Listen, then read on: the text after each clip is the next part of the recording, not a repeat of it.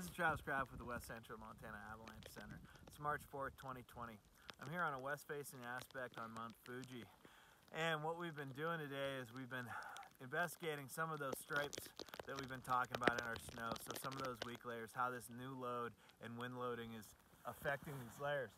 And what I've come over here is we've dug a couple different holes, and these are the crusts from the last couple weather cycles. Right here is some buried surface hoar that we got to propagate in one of our pit tests. So before committing to any steep terrain, do some pit tests and see how these layers are reacting. Ski and ride safe.